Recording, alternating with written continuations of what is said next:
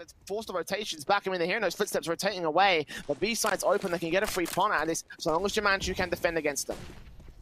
I'm surprised that Keiti's even going for this. I thought it would have been an instant save when the dread's so low, but Keiti's been able to work on the edge of this smoke, and with Wiz incredibly low, so with Pawnee, this is still very doable. Keiti's now alone. 1 versus 2 clutches. She's on for a 4K. Got a little bit of utility in terms of the flashes, and she can hear the footsteps of them progressing. Keiti lining them up. The clutch is going to come through. A quadrant to come out for her, and a 9th round for Mythic.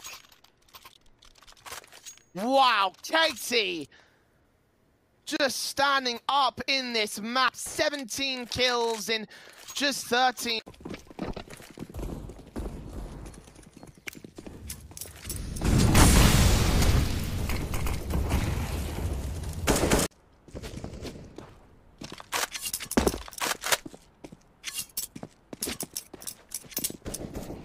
Oof.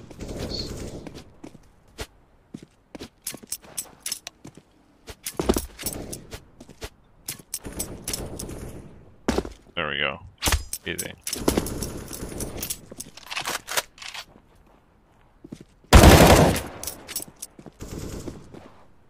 Handed to him on a plate before a middle. At this time, he's just torn him apart. Nade does slow him down, but KJAERBYE now going to be called upon. That's going to be another. Oh, KJAERBYE finally comes into his own towards B, but there's still so many threats. Man2 still stands. Issa tries to make play up short. It's not happened. KJAERBYE is everywhere right now.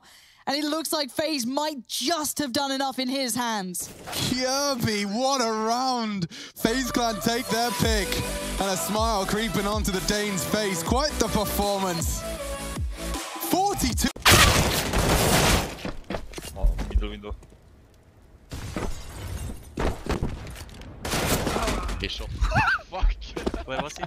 His left side. Left side.